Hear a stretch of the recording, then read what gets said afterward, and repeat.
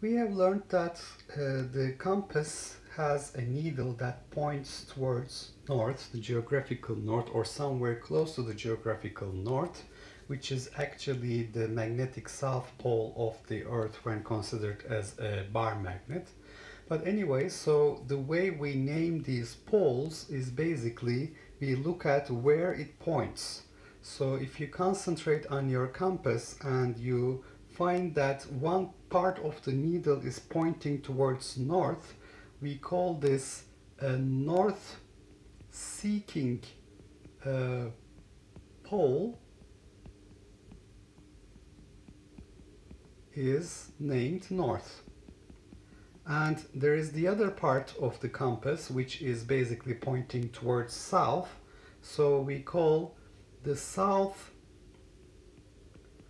seeking pole as South Pole.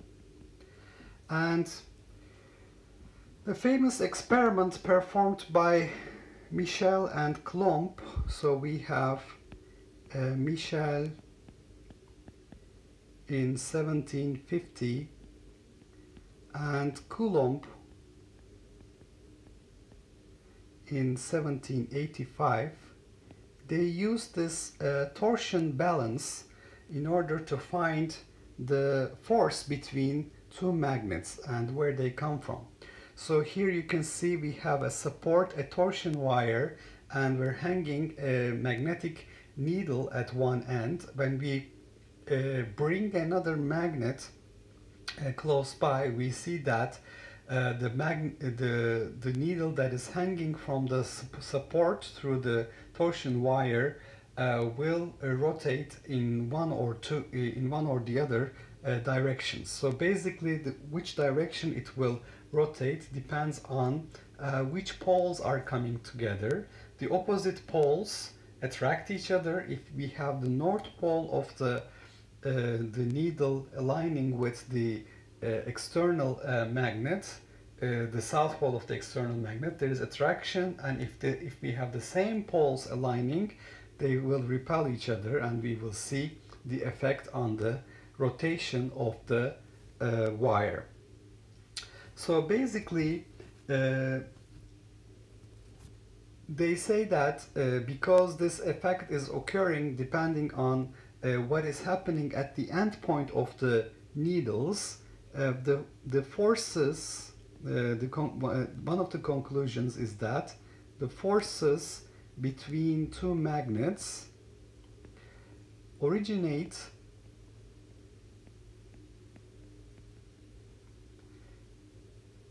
in regions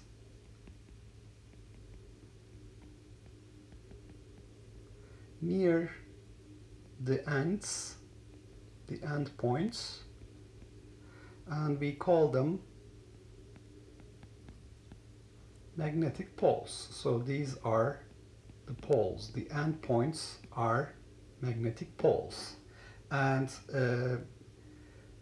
we have named them by basically looking at which way they point. So if we have a north-seeking pole, we call it north, and we have a south-seeking pole, we call it south. It depends on which way they point on Earth. So is it pointing towards geographical north or pointing towards geographical south, or somewhere close to geographical north and south? Now they also find that the magnitude of the force between these poles will depend on the pole strengths and also will depend on the distance between the poles. So that's the second conclusion. The force between the poles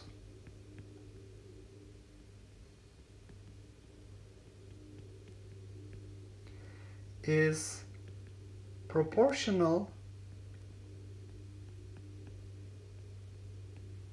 to the product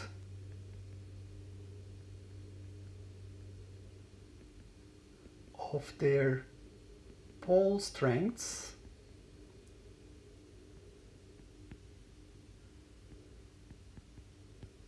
and inversely proportional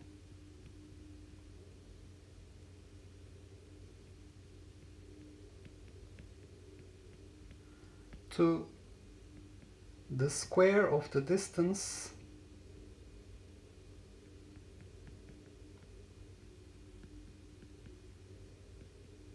between them.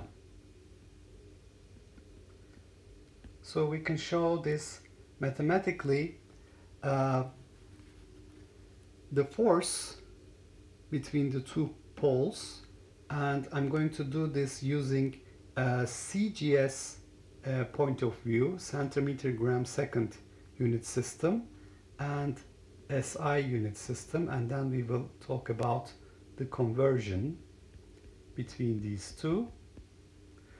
The force between the poles is measured in the CGS system in dynes, and it is equal to the product of the pole strengths P1 and P2 divided by the distance r between them, which is measured in centimeters.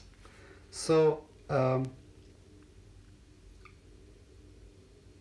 r in centimeters. And similarly, by using SI units, we can write the force in newtons between the two poles. The force in newtons is mu0 divided by 4 pi P1 P2 over r squared, where r is now in meters, and the conversion between these two forces is basically 1 Newton is equal to 10 to the power 5 dynes. The mu0 that appears in the SI unit system is called permeability of free space. So that is assuming that we are measuring these forces in vacuum, not inside the material. Then you would have instead of mu0 and a mu value for that particular medium, and it is equal to 4 pi times 10 to minus 7 Webers per ampere meter or Henry per meter. So this is the SI unit.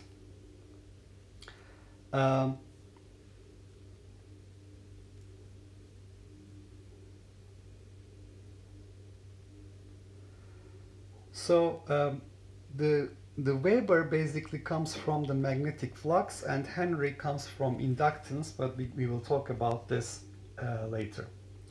How about this pole strength that appears in these unit systems, P1 and P2? Well, a unit pole is what we call a unit pole, or a pole of unit strength.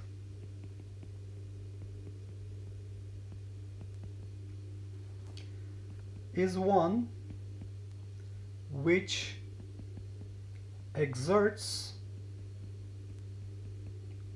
a force of 1 dyne on another unit pole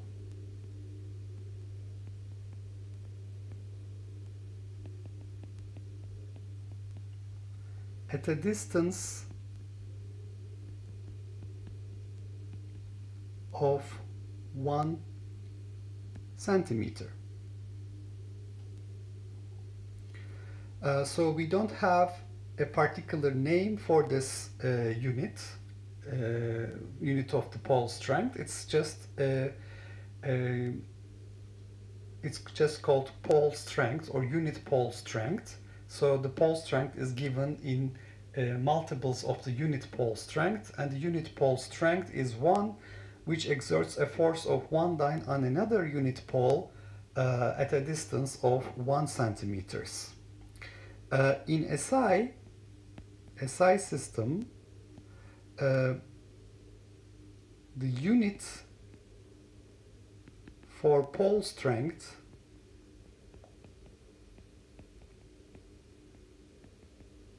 is ampere meter. And one dyne, the definition of dyne basically comes from the following statement. One dyne of force gives a mass of 1 grams and acceleration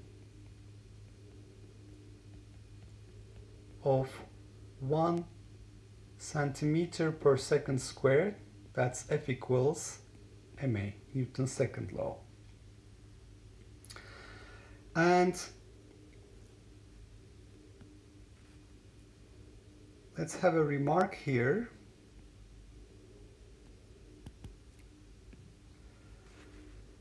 Well, we know it is experimentally impossible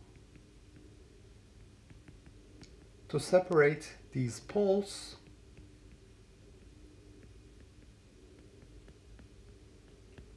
in other words, magnetic monopoles, unlike electrical charges, do not exist, and that is basically given by Maxwell's equations. Now, for charges, we have Gauss law, which states that the electrical flux E dot dA is equal to the charge enclosed divided by permittivity of free space, epsilon 0, while for magnetic poles, we have the Maxwell equation. The magnetic flux, total magnetic flux, is equal to 0 for an enclosed surface.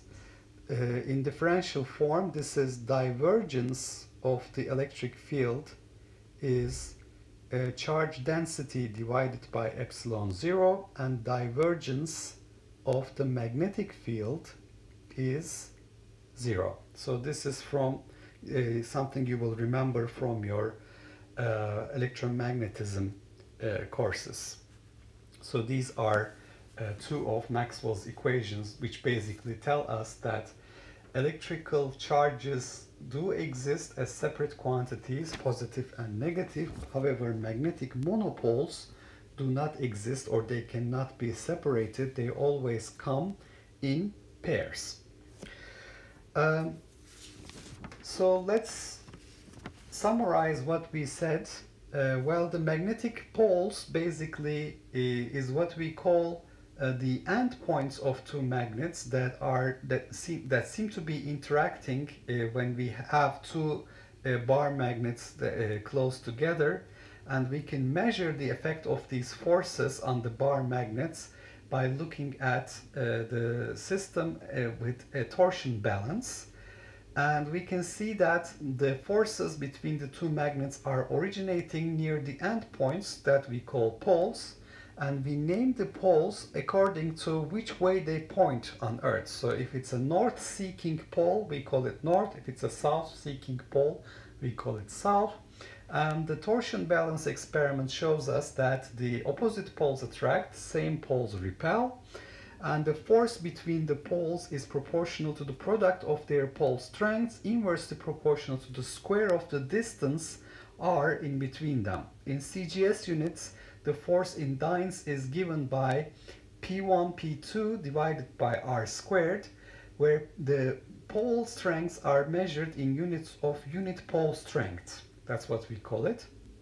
And a unit pole exerts a force of 1 dyne on another unit pole at a distance of 1 centimeters. In SI units, the force in newtons is given by mu0 divided by 4 pi p1 p2 over r squared, where mu0 is permeability of free space, which is 4 pi 10 to minus 7 Webers per ampere meter or Henry per meter, and the conversion between these two is 1 Newton is 10 to 5 dynes. In SI, we do have a unit for pole strength. It is ampere meters. And 1 dyne of force gives a mass of 1 grams, an acceleration of 1 centimeter per second square. And it is impossible to separate magnetic poles. Magnetic monopoles do not exist. That is given by the Maxwell equation, divergence of B is equal to 0, or total flux in an enclosed surface is 0. However, for charges, we have divergence of E is charge density rho divided by epsilon 0, or the total electrical flux is Q enclosed divided by epsilon 0, which is Gauss law. So this is integral form and differential form of two Maxwell's equations that we can recall from our electromagnetism class. Now, if you want to recall where these units of Henry and Webers come from, we can have for inductance, for example, if you have a number of turns n multiplied by the flux that goes through each one of them, so the total flux divided by the current I gives you, so basically Weber's turns divided by amperes, so Weber divided by ampere is Henry. So basically this Weber divided by ampere per meter or Henry per meter comes from this relationship. And if you have the magnetic field multiplied by the area, so if you take the dot product with the field line and area, you get the magnetic flux. Magnetic flux is the magnetic field B dot product with the area. We can have this measured in Webers. So that is basically Tesla meter is Webers. So basically this summarizes the discussion on magnetic poles, and in the next video we will talk about the magnetic field and magnetic flux in more detail, and then I will go through a calculation for unit conversion to clarify how we can go in between the view of magnetic poles and the view of circulating currents that is given in the SI system.